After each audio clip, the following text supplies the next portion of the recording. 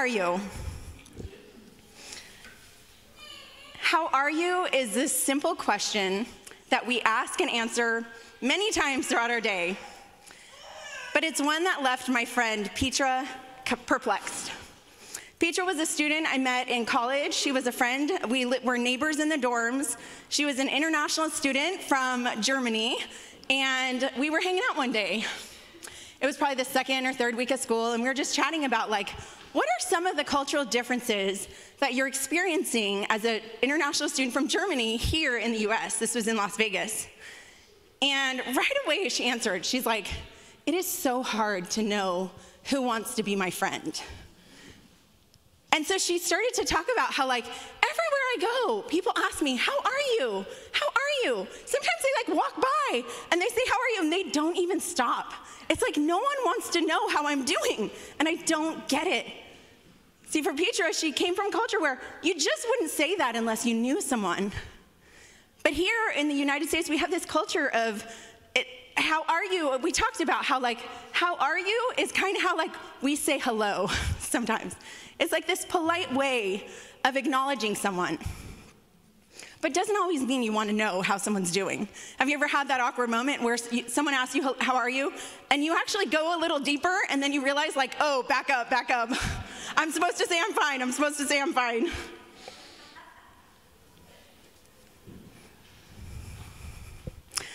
As Petra was learning, we have these unwritten rules about how to check in with people, even how to answer how we're doing.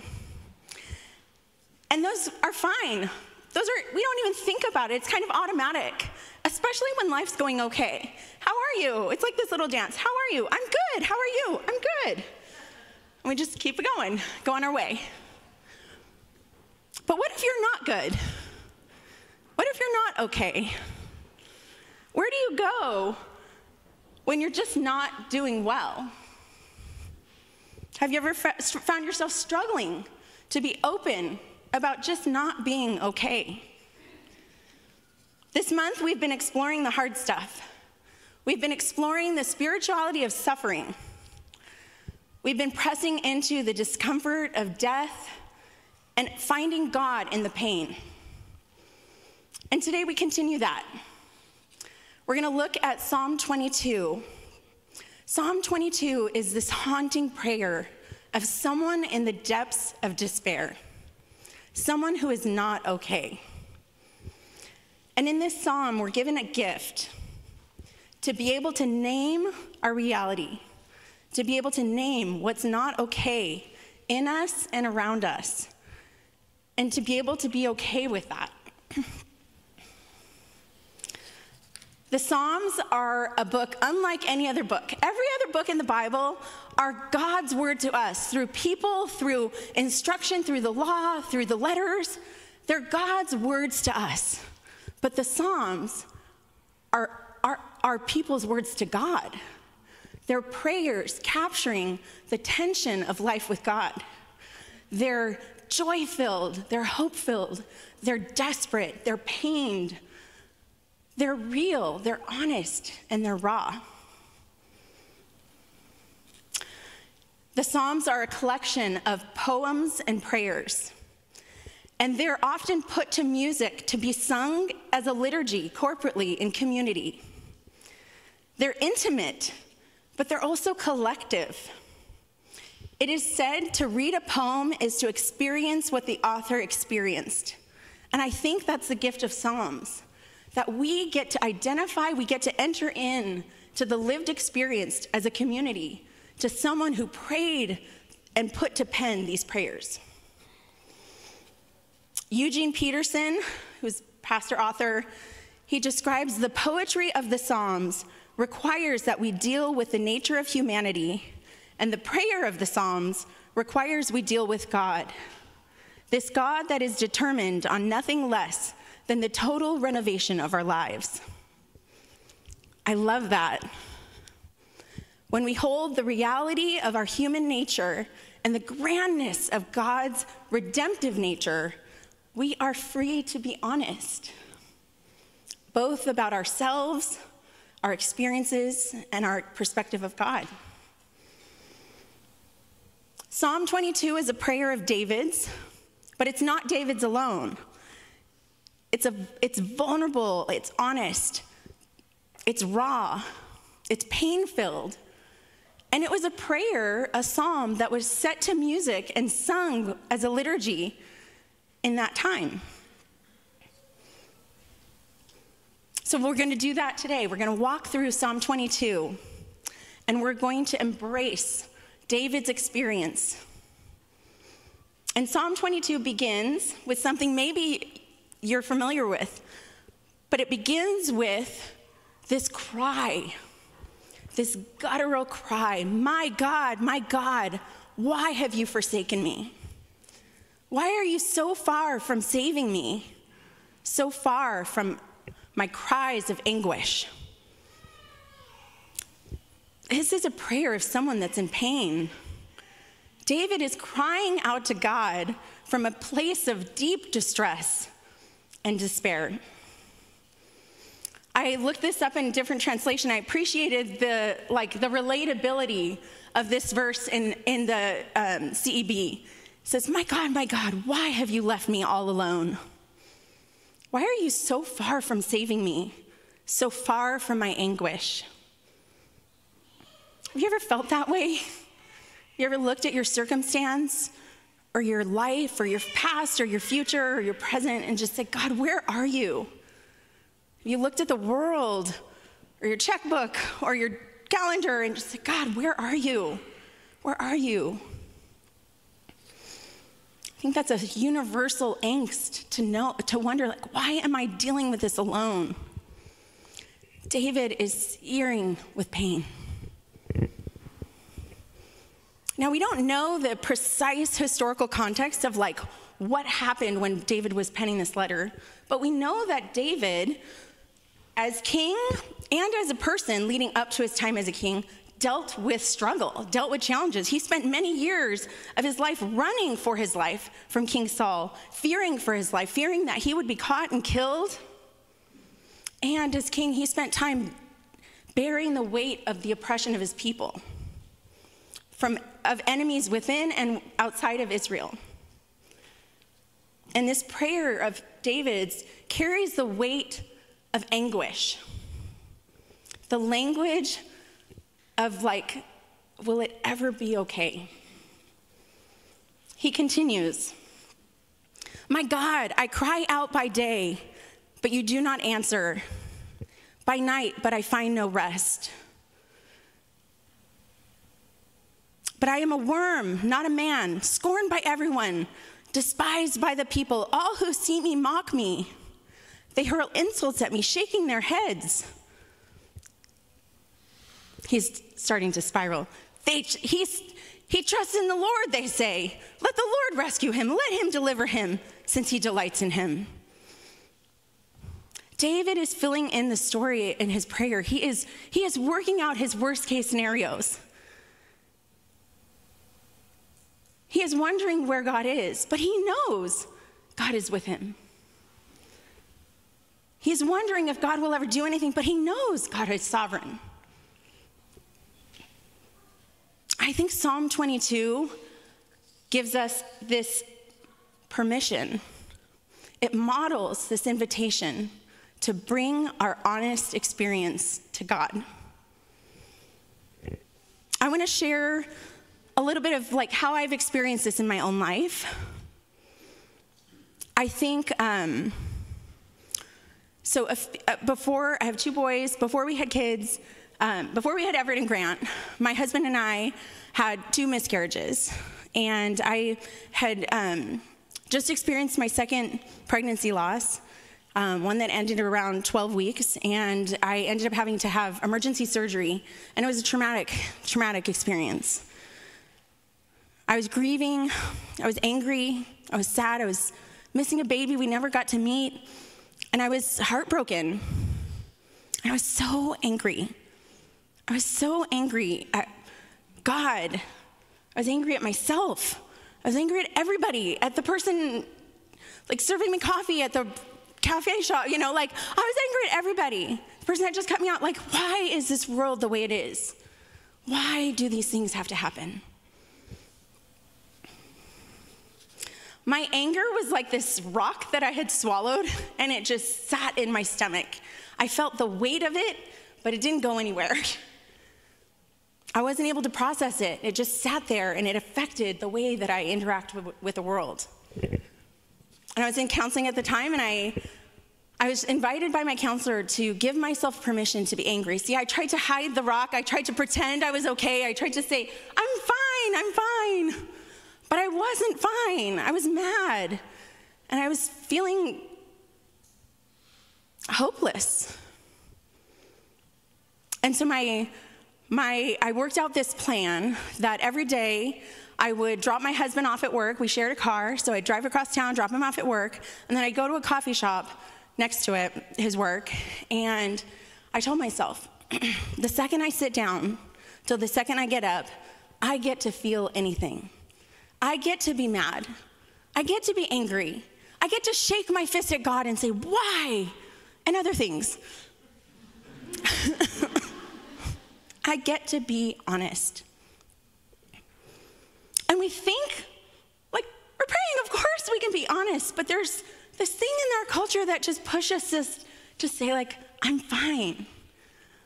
There's this, like, we don't want to be a burden, or this, like, toxic positivity, or just pushing through and getting through something. But there is something really sacred about this opportunity to sit down and say, I'm not okay. My rage became my prayers. I told God what I thought. I vented, I cried, I asked questions. I gave ideas of how I thought things should go. And I remember leaving, I don't know when, like, I don't know the day or the moment things shifted for me, but I remember there was this moment where I said, I don't know a lot of things. I don't know why things happen. I don't know why there's suffering in the world. But I know somehow God is with me. I know somehow God is good despite the things we see and the things we experience. And I know that God is trustworthy even though I'm so angry right now. And somehow, as if naming my reality, facing God with my anger, somehow that practice helped me not get swallowed by it. I remember one evening, Daniel and I were at a dinner at a friend's house, just kind of checking in a month later after this had happened, and we hadn't really talked to anybody about it. And I just remember it was our turn to share, like, how are you? How was your summer? And I just tried. I started to share, and then I broke, and I wept, and we cried, and our friends just kind of carried our grief with us.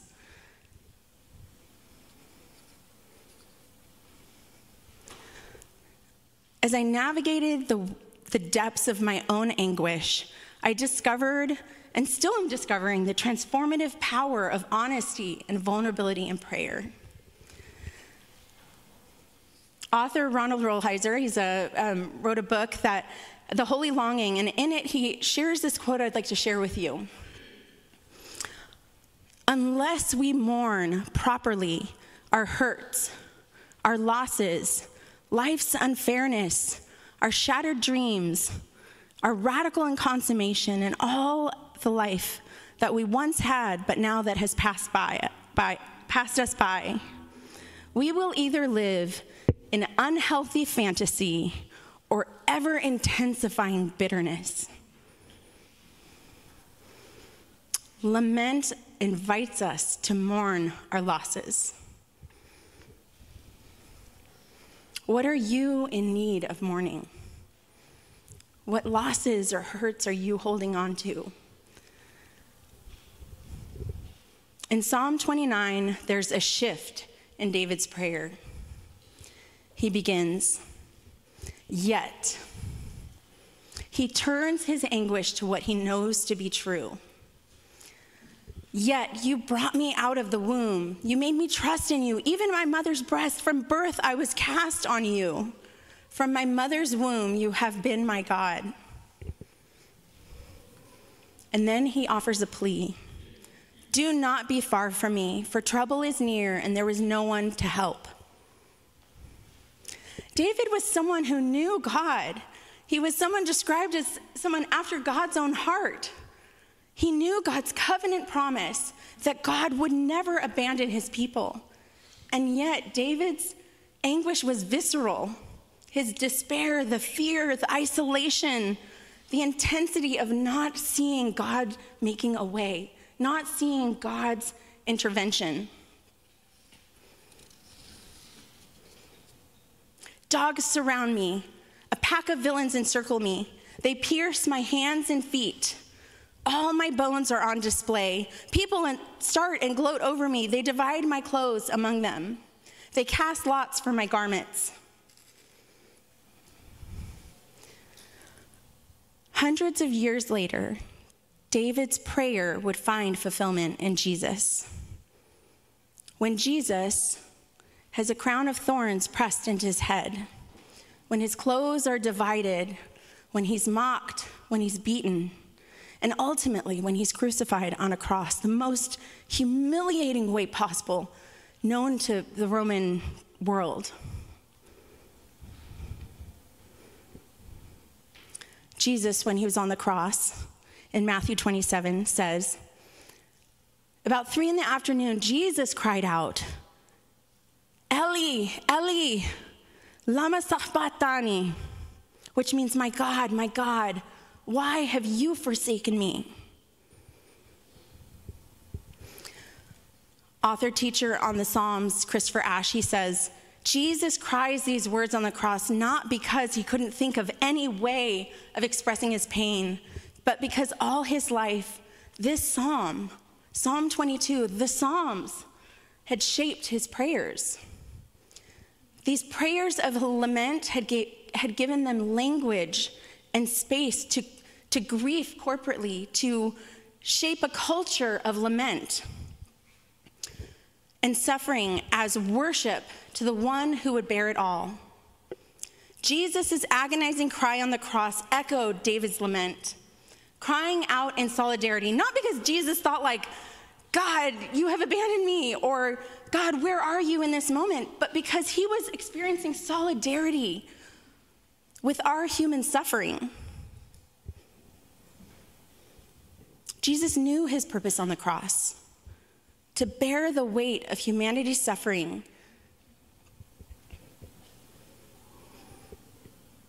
Jesus could have said, I got this, just wait, it's almost coming. But there's something really powerful when we enter in to someone's suffering and grief and even anger. Psalm 22 teaches us to both pour our heart out to God and to trust God at the same time, that those two things don't cancel each other out. These are prayers of lament. About a year into the pandemic, I was quarantined at home with kids, working. My husband was working, and it was crazy chaos. And I had already been in this rhythm with a couple of friends, Melissa and Mandy. We had been coworkers that had kind of eventually ended up in different states and cities. But we had gotten into this habit of Zooming every week, every other week, and checking in on each other. And so when life got hard, when things got heavy, we had already cultivated this practice of connecting, checking in, praying together for each other. We had navigated. One of my friends had lost a parent, one had lost a child. We had navigated health stuff, grief, just kind of collective grief in our culture, and it was so much. And one of my friends, I think Melissa, she had the idea of let's write a lament.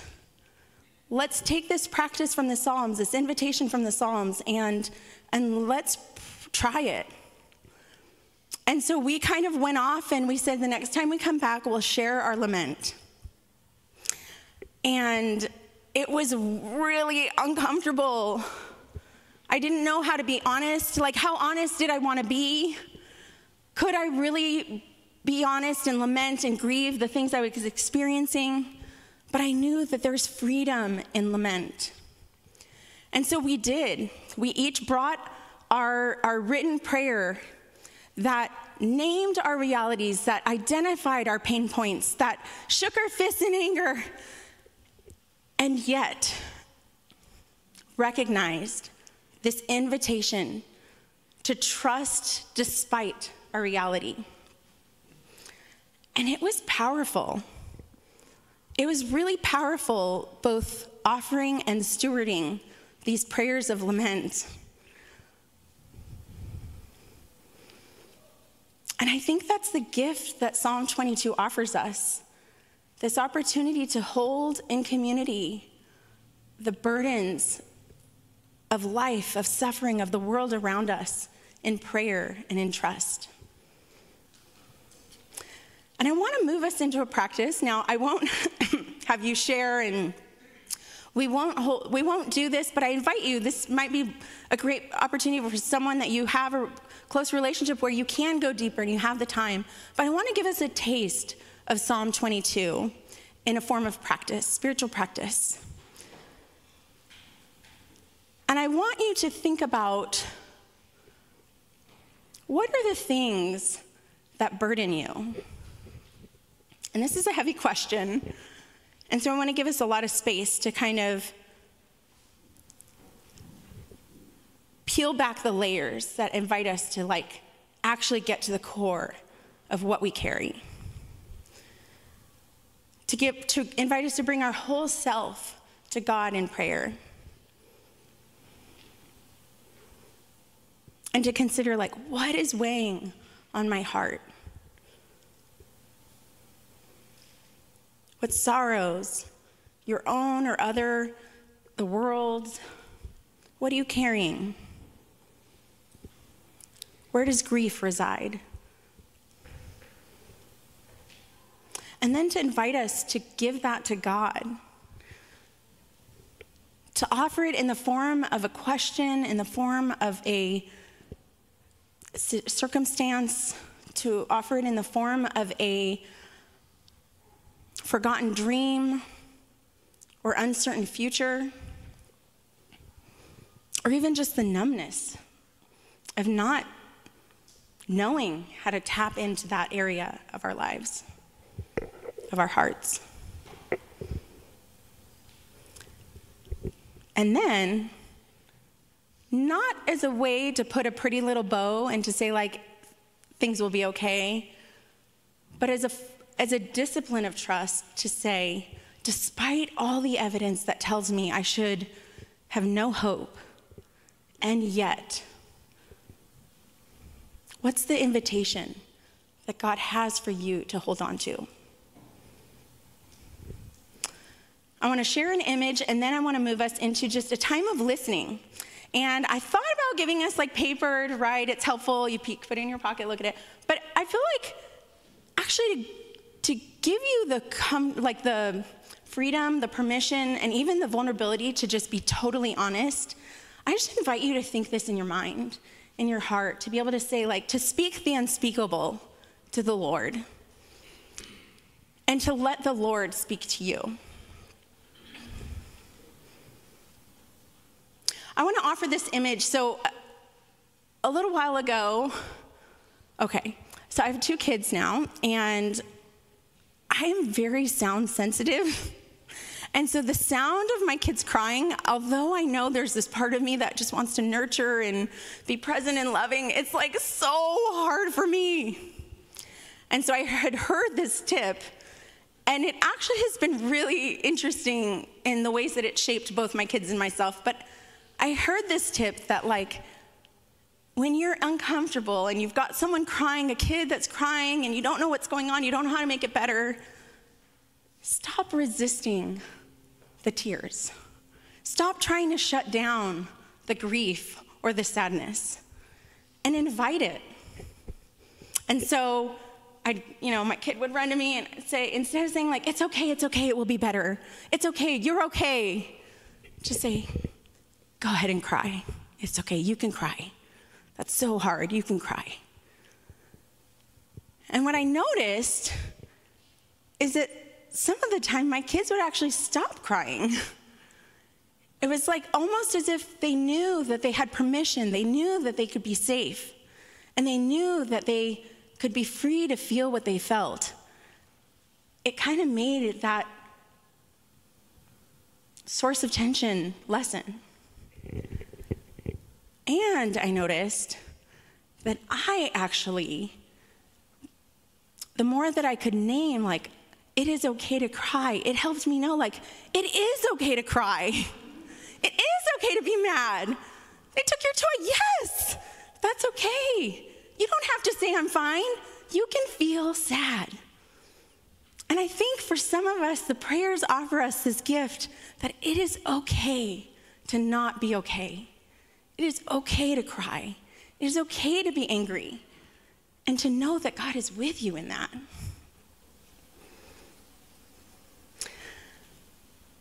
So let's move into a time.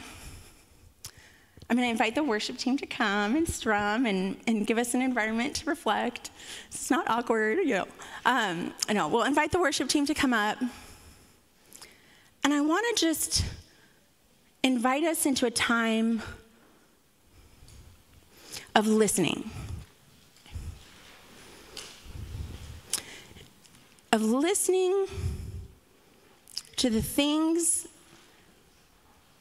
that are within us that just feel not okay. And it could be that you're at this place where things are going okay, but as you sit and you think about the world that we live in, or you think about the ways you lament sideways and you think about the suffering of your friends or loved ones, you can carry that. You can carry their weight into prayer. And maybe you're not okay and you're here. You're just like, I made it here. It's good enough, right? And maybe this is an opportunity to actually voice, like, what is not okay? What is the thing that is crushing you right now? What is the dream that you hold on to and you're like, am I ever going to see fulfillment in this? Am I ever going to see something unlock in my life? Maybe it's the heartbreak of loss or the heartbreak of strained relationships, and you think, there's no way this is ever going to get any better. And lament doesn't answer, will it get better? It gives us permission to say, to ask, God, where are you in this? And then to hear God's voice meet us in the silence, in the stillness, in the pain.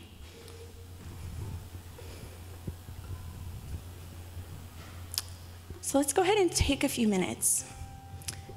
And in a few minutes, I will bring us back to go into a time of worship and communion. But I want you to listen to two things. I want you to take a deep breath, to slow your mind, to slow your body, and to say, what am I carrying? What am I carrying in my world? What am I carrying in the world? And then I want you to invite you, what is a truth of God that God wants to speak to you, to hold on to in light of that reality? Take a few minutes, and then I will move us into a corporate time of this prayer.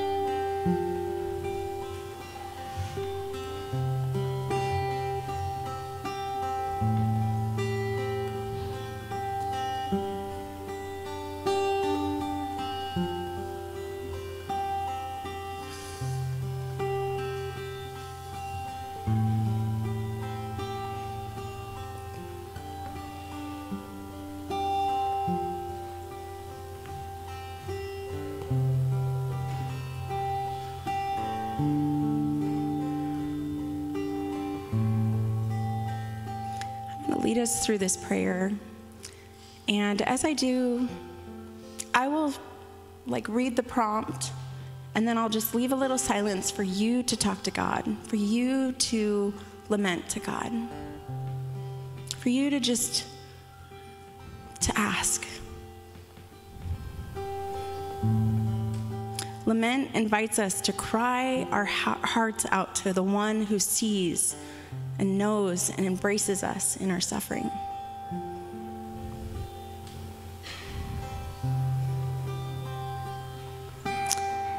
My God, why?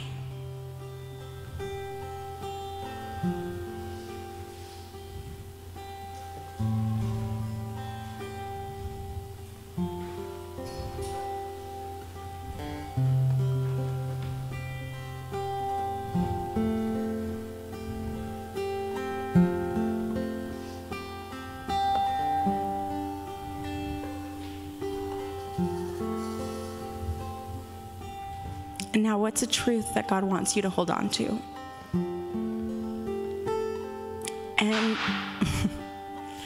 And yet.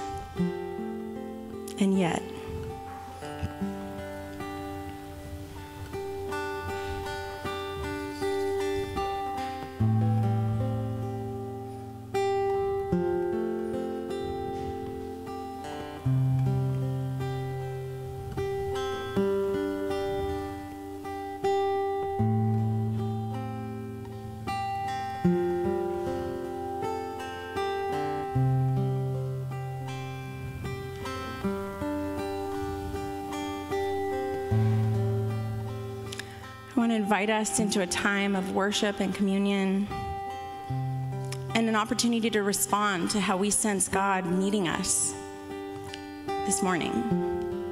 Before we go into our week, let's take some time to sing songs to God, to respond, to reflect, to stand, to sit, to worship. There's opportunity for prayer, for someone to sit in solidarity with you in your suffering and to plead on your behalf. Prayer team is available, and they'll just ask you, how can I pray for you? And invite God into whatever it is that's going on in your life, big or small. God wants to meet us in our circumstances. And we can expect and trust that He will. And we have communion in the back. And if you're new to communion, communion is where we reflect and we receive the gift of Jesus' death and resurrection.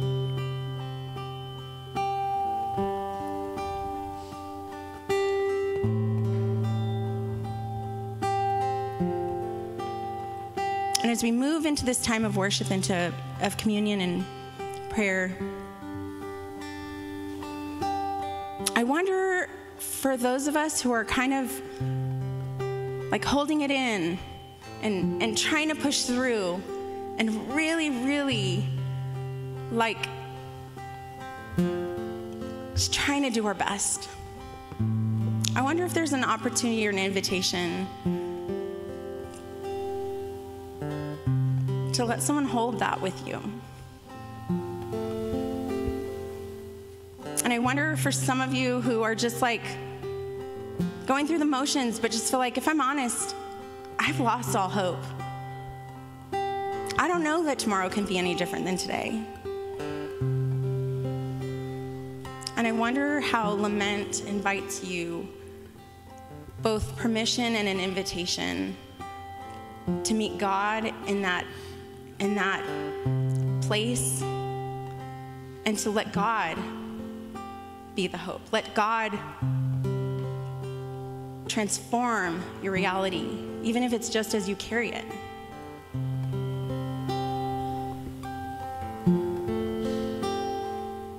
Maybe some of you just need to hear from God. You just need to hear that the one who